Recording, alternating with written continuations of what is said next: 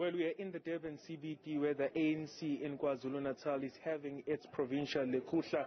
And this is an important gathering of the ANC given the year that this party will have.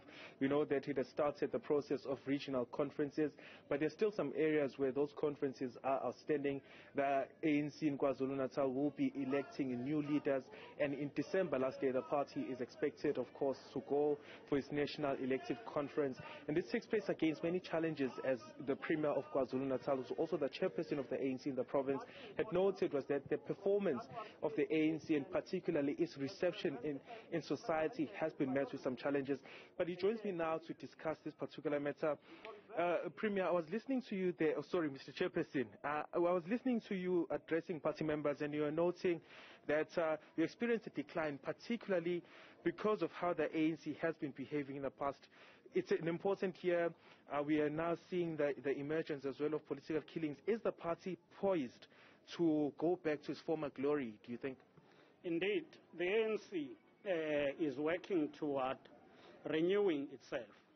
And this includes working on the quality of the membership. Members of the ANC should always know that they have to serve the people, serve them with respect and honestly, with dedication. And therefore, the ANC must ensure that especially branches, regions, province and national have leaders who are dedicated to the cause of serving the people, not themselves. So we are attending to this issue of killings. One of the things we'll be doing is to go and engage with regions, engage with sub-regions. Hence, we have started a program of PWC visits. The PWCs are meant to engage on those areas, identified issues, identified areas where there are tension, intervene appropriately and try to bring people together. We will continue to improve the methods we use to elect leaders.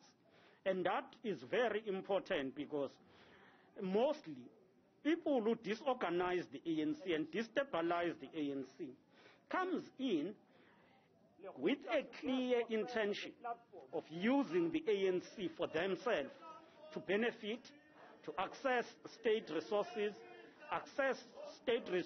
through positions of the ANC. And therefore, we're paying attention to that and we are going to address it. Mr. Zikalala, thank you so much for your time. We appreciate it.